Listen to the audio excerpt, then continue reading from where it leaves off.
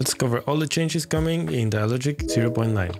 I moved the dialog node, which is the one that you use on your scene, to the root folder of the add-on, so it's easier to find. I added a link to the online documentation directly from the editor. Right now it doesn't have a lot of information, it's more the information about how the plugin works, but I will keep updating it regularly. I refactored a lot of code and continued splitting the main plugin code into smaller pieces. I did a lot of work here, it's hard to show, but hopefully it will translate to having less bugs in the plugin itself. I rewrote most of the saving and branching systems, so if you were having issues with that, you should expect it to be much more stable right now. I added the new tool, the Glossary Editor, which in this recording that I have, it's a bit broken, but a few hotfixes are coming out.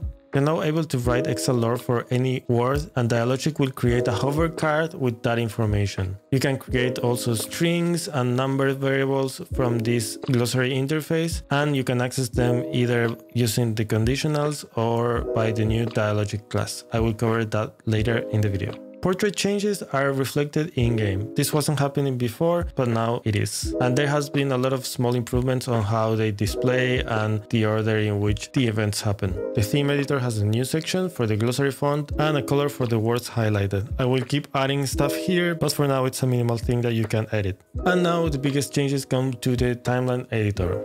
I color-coded most of the events in the same category to avoid having a distracting rainbow in the screen. You will see that all the events in the same category has the same color, so you can recognize what kind of action they are performing. I renamed the end branch file names to match the name of the event. This means that if you have some timelines created in 0.8, you will have to update them, and I will keep breaking compatibility until the version 1.0 is out. Then I will make it so that Dialogic will update this automatically for you from version to version.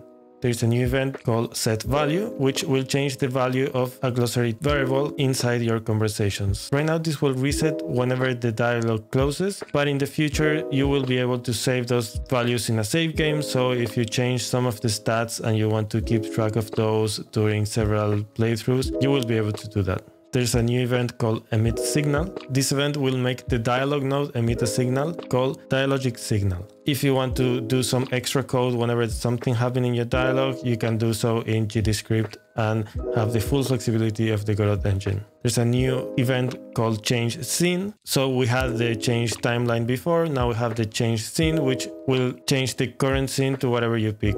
This will happen right now instantly, but in the future I will add some transition effects so it's not that abrupt. Another new event, which is called Wait Seconds. This event will hide the dialogue, wait X amount of seconds, and then continue with the rest of the timeline. The text event now resizes vertically when you are writing.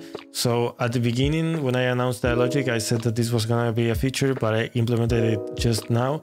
So each new line will create a different dialogue. That way you don't have to repeat over and over and over again the same event in your timeline. I renamed the copy timeline ID right-click menu option to copy timeline name, since now you don't have to use the ID anymore, so this is more handy if you're doing it via code. So about the new Dialogic class. With this class you can add dialogues from code easily. So you can do like this, new dialogue, Dialogic start, and the name of your timeline as a string, and then you can add that dialogue into your scene.